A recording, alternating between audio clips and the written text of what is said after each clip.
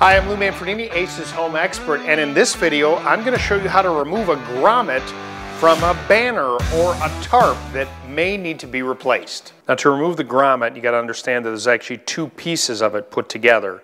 This is the finished piece on the back side, and here you can see that little ridge where it's formed around there.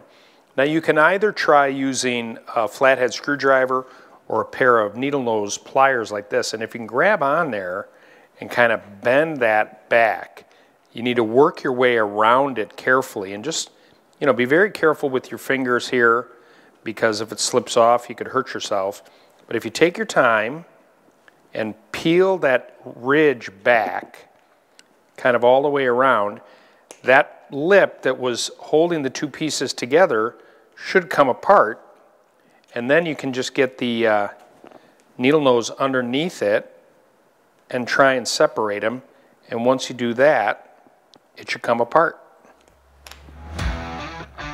Coming up next, how to use a grommet tool to install grommets.